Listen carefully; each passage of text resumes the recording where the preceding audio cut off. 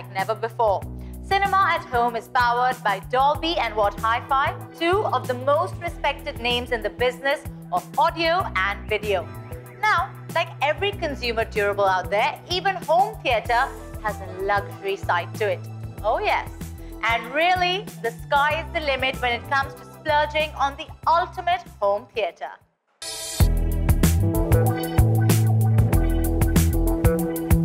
So to talk about spending all that money, I have with us the editor of What Hi-Fi magazine, Nishant Padiyar.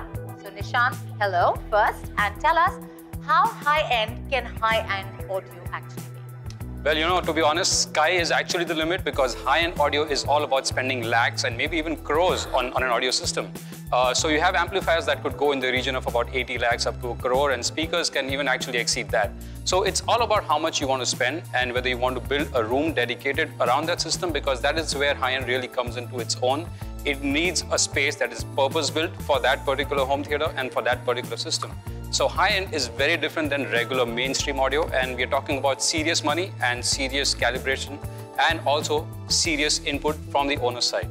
Wow, that's seriously high-end.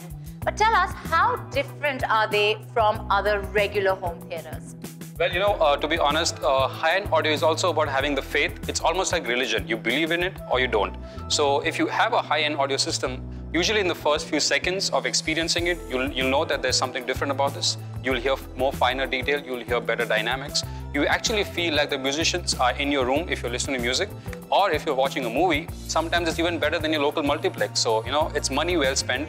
And if it's well designed, it can even exceed going to a live concert and watching a symphony orchestra in front of you. But tell me something, honestly, how different do you hear or sound a real high-end system from a maybe affordable one? Well, you know what? The differences are evident from the first few frames of watching a movie, and especially if you're watching a high-definition movie on Blu-ray, for example. And if it's a very dark movie, say The Dark Knights, for example, where the movie is shot in the night most of the time, you'll be able to see the shadow detail a lot better. The black devils will be so much more richer. The contrast is overall so much better. And if you're listening to music, well, that's a whole different scenario again, because the scale and the dynamics of the instruments, they actually try and mimic a real instrument. So if you're listening to a stand-up bass, you'll actually be able to tell the height of the stand-up bass and the upright bass.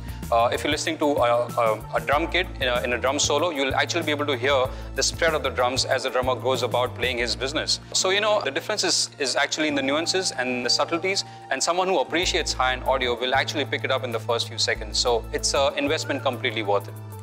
All right, fantastic. So while you may have to take a loan to buy the home theater of your dreams, Nishant claims that it's well worth it. That brings us to the end of this series of Cinema at Home. If you have missed any of our earlier episodes, please don't wait too long to watch and learn. Thank you for hanging out with us, and for now, bye.